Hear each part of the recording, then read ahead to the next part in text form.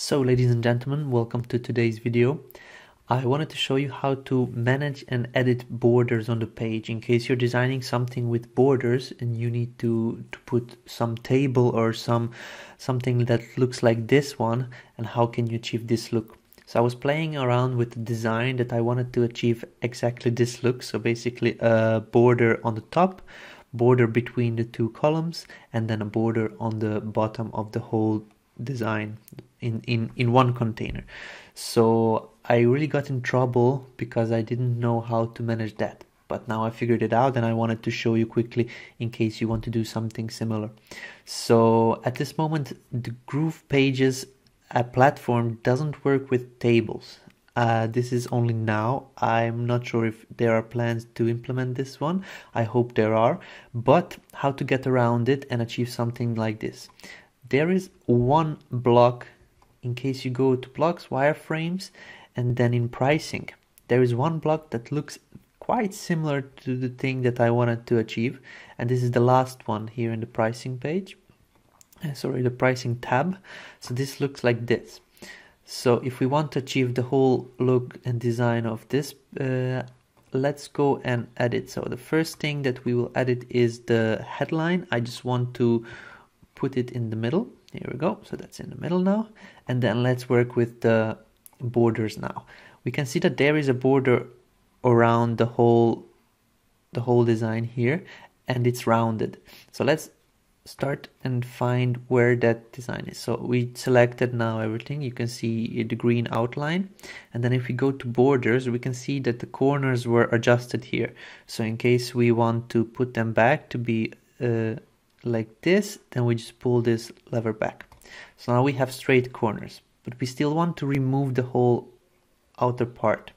So if we go and choose the whole thing again, so you can see the green outline, we click on the borders, and then here I got into trouble. I didn't know what to do because everything seems turned off, sorry. So let's try to click on this one. You see, when I clicked it, it disappeared. So even though there is border, it's a pre-designed element. It doesn't always show up as a function that it was modified.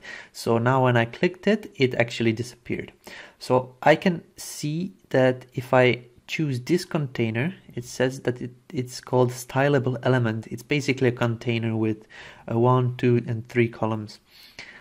So I clicked on it. I want to click on the border. It doesn't appear that there is here something, but I figured out that even though it doesn't show up, it still has some.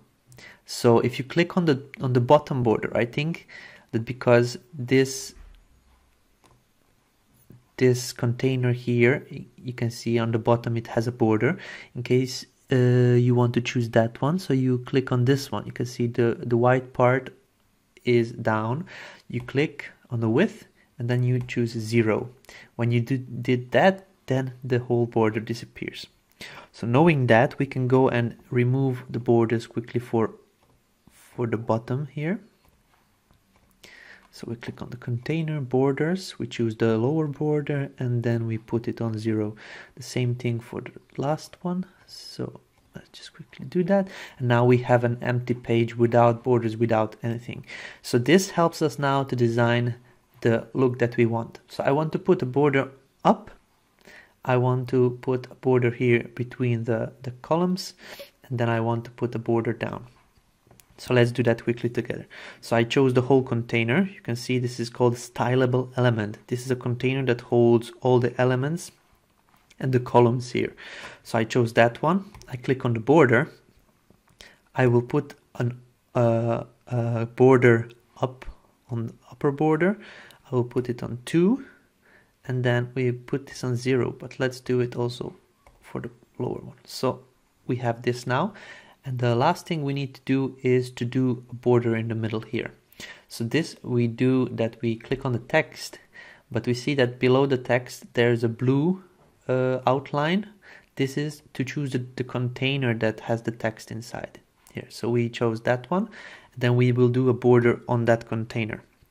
We want to do a border on the right hand side of the container. We'll just click this one and then we'll click 2. Here we go. So now we have it. On this design, there is an icon and then there is a heading. So I will just pull in an element that is an icon.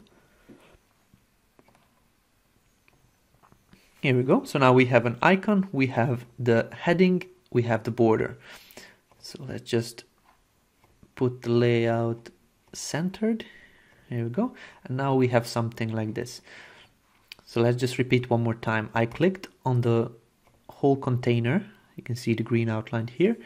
I click on the border. Now at this moment I have a top border for this one. I will just do a bottom one. So the bottom one will do number 2. Click out and then we have it. To do a border on the side here, I chose the text. I go click in the outer part. This is where the blue outline is. This is to choose the container, and then I put a side border on the right and I just duplicate the icon. Here we go. I chose the container, layout, and then here we go. So this way, in case you want to do a similar thing, basically working with borders is quite easy. You just need to click the item that you want to do borders around, and then you manage the borders that you click on it. You choose the width of it. If you don't want to have it, let's say I will show you how to remove a border. I don't want to have any borders here. So I click on this one and I put it back to 0, or you put it back to width. And then you click on it one more time to turn it off. Okay, so this didn't work on that part, so let's just put it on 0 and then click on it again, and now it's removed. So this is how you can remove and add borders. I hope it was easy to understand, and I hope you will be able to use it in your designs. In case you're designing something similar to this one or tables, then this could be very useful for you. So that's it, guys. I hope you understood me and the whole process, how it works. In case you have any questions, just please put them in the box below, in the comments below, and I will be happy to answer them. In case you're doing some interesting designs that you could use this one, share them also, so then we can chat about it, maybe give you some feedback and some tips on how to improve it. Thank you very much for watching, guys, and see you in the group. Bye bye.